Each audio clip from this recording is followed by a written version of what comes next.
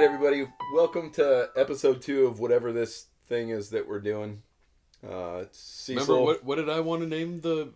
What did I want to name this? I didn't even know you had a name. Yeah, that's what. Yeah, I wanted to name it. Wait, who are you? Oh, With yeah. Cecil Porter Yeah. and that other guy. Yeah, that's probably. Wait, who are you? Yeah. Well, who am I? Who are we all, man? Yeah. Who cares? Who cares? That's what it should be called. Who cares? Because it's just one fat guy's opinion on shit that doesn't matter. This is terrible audio already. It's always going to be terrible. Man, it's so easy for kids nowadays to go onto their computer from anywhere in the world and pick up real techniques on becoming a great artist. And I was feeling great about it and how positive that was. And then I thought, why do they get all of this great technology? If I think that, what must you think? Does it drive you nuts? I look at it a bunch of different ways. One way is like, what would 16-year-old Cecil have done if he had access to YouTube, right? Yeah. And so then there's that part of me that's like, you know, I grew up really poor. If I wanted an art book, I had to like go into Borders or Walden Books and steal a book. Or a library? Well, I never went to the library.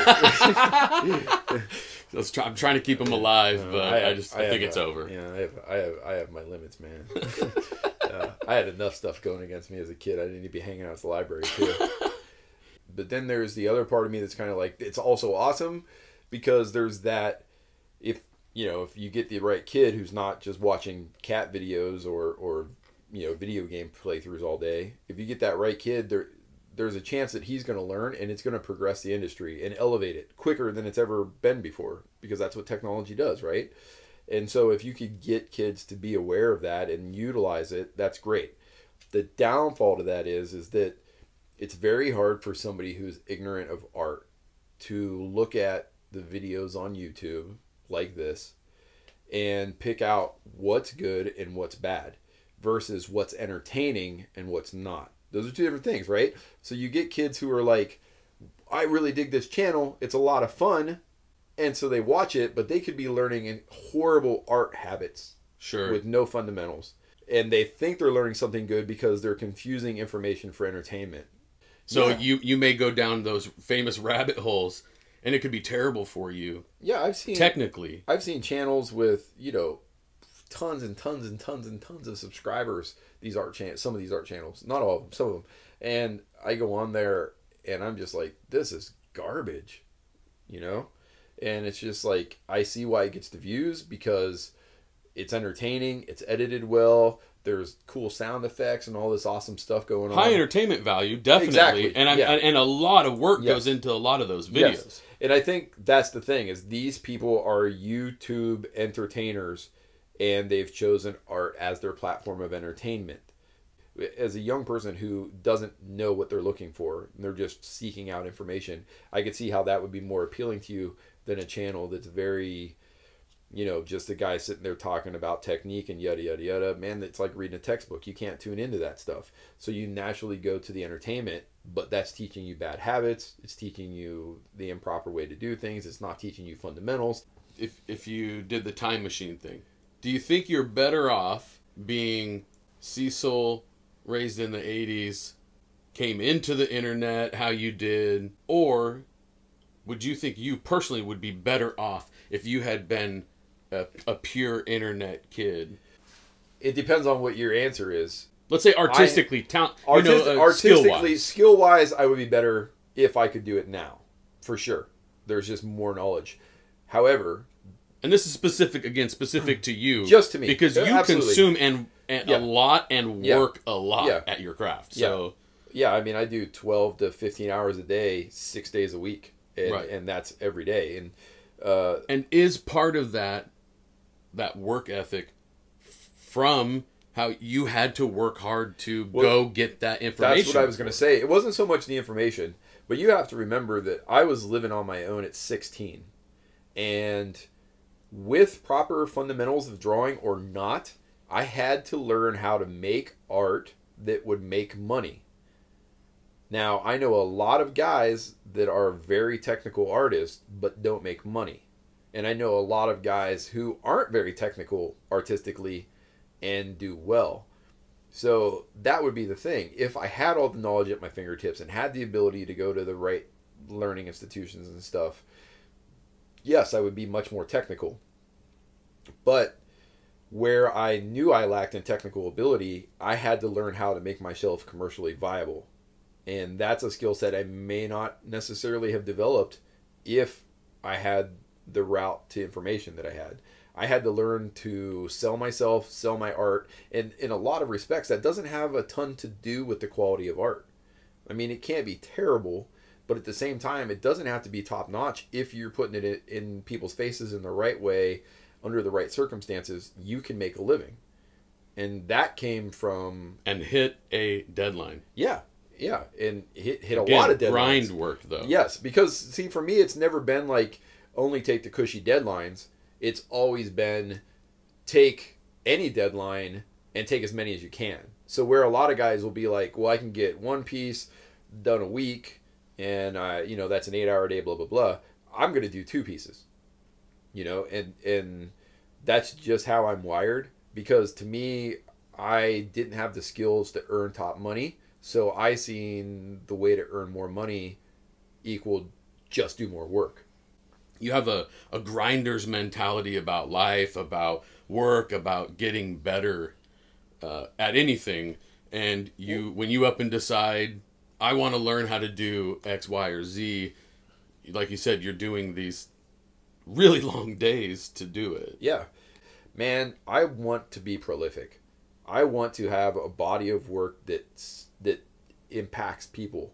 I don't want to be that guy who did 6 or 7 pieces and knocked them out of the park because I took, 200 hours to do each piece. Sure. If that's how you're wired, that's awesome. But to me, that's frustrating. I just want to be the guy who sits there and just grinds out a piece and sees the mistakes that I made. It's done. Move on to the next one. Don't make those mistakes, and just try to learn from every piece and just cover as many miles as I can that way. Yeah, and I think art and artists kind of get a bad rap of just being lazy. I know some artists are lazy, but great artists, I think people tend to think of art as a thing where you can sort of just be an artist, and then someday magically you're going to be struck in the head with, some magic information and you're going to be an amazing artist, or you're just going to sit there and all of a sudden you're going to write a great novel. And they don't really anticipate how much work goes into it. The thing is you don't magically become anybody, but people tend to only look at the end result and then chalk it up to talent, right? Oh, you're so talented. I wish I was as talented as you. Yeah. Depending if they like you or not, it's talent or luck. Maybe if there is talent, maybe it's just how fast you can comprehend the techniques, right? Like, I don't feel like I catch on to stuff very fast, so I've just learned to work harder to make it appear as though I learn fast, but I don't. Where maybe somebody else does learn fast, and maybe that's the talent. But the thing is everybody still has to do mileage. And you look at guys and you go, this guy's amazing, blah, blah, blah, and he's so good. But it probably took that guy 12 to 20 years to get that good. That's the part people don't see. And, it's one of those things where if you could go back and look at that guy's early stuff, you would see that you yourself could learn to artist. I firmly believe anybody could be a tremendous artist if you're willing to put in the mileage. Are you willing to sit down and draw anatomy for a decade to get good at anatomy? No, most people aren't. And that's why they don't become good artists. And when you tell people that, they don't want to accept it. They just say, no, I just could never be an artist. It's just not in me. I just don't have it. You have a God-given gift. And it's like, man, I worked hard to get as good as I am. And there are guys that smoke me because they worked harder for longer. I believe that I could have been anything. If I put the same amount of work and drive into learning law, I'd probably be a pretty good lawyer by now. It just wasn't my passion. And what I'm passionate about is my art. And because of that, I always put the energy into that. And, I've still put the energy into it. People ask me all the time, are you as good as you want to be or whatever? And it's like, no, man, I just went to school so I could get better. And I'm still searching out other avenues to continue to get better.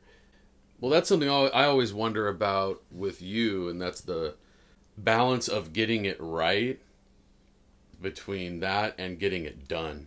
And where does the, because I feel like you've talked about it a little bit sometimes, where there's some guys, there's like this mastery to them. Yeah, and there's not much base of work to look at. It depends on what fulfills you personally as an artist, because you have to be passionate about what you do to get good at it. So maybe not good, but to get to a very high level, you have to be passionate about it. Stay consistent enough to keep going. That. Yeah, or even to just there's a level that you're not. I don't think you're going to surpass unless it's your passion. And if your passion is to reach a level of mastery, then that's your thing. I will always fall on the side of cool versus correct. If I do something that I think is cool, then I don't really care how correct it is. I care about edge work, I care about shape design, and I care about creating a cool image, but not in those orders. It's always going to be cool image first. And you're a composition man. Yeah, it just depends. I think the areas that I feel I'm strongest in and where I get the most feedback at being strong in are my color usage and making my characters emote. Now, people don't say, "Oh, your characters emote well," but I think they say, "I love her face." Yes, or they feel a connection, or they feel a humanity in the character, and I think that comes from being able to really push the expressions and sell in the image what you want people to feel. You can emote really strong, or you can just emote. I believe the more life experience that you have, the more emotion you have to draw from. It's like you have to draw a sad face. Well, I know what it's like to be sad. I can draw a sad face. But then to have really experienced sadness, I think that gives you a deeper well to draw from.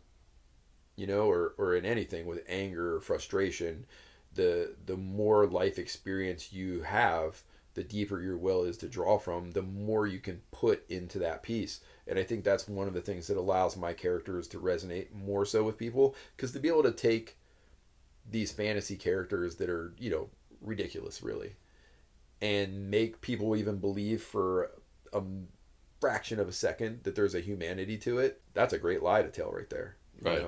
You had to come from something genuine, I think. Now, next time around, are we going to be able to start chatting about some of your projects? I want to at least be able to start chatting about sort of what your plan is, though, what you're trying to build out. Yeah. More of the process of it and what you're trying to do with it than the subjects, the content. Sure. We could do that, and I think it might be fun to get into some of the crazy stories I've had. Oh, definitely. Definitely. Some of the stuff with Armenian mafia and things like that. So, okay, that is definitely the teaser then. Yes. Okay. Right. Until next time. Yep. See you guys later. Animals.